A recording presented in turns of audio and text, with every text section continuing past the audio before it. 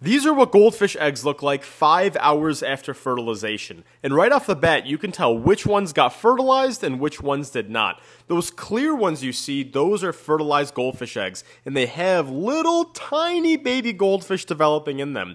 But those white cloudy ones you see, those ones, either one, never got any sperm and they were dead on arrival, like they never even got fertilized, or two, they did get sperm and they had a little baby goldfish developing in there, but fungus took over the egg and they ended up dying anyway. But either way, those ones are not going to hatch. But those clear ones, those are healthy, good eggs.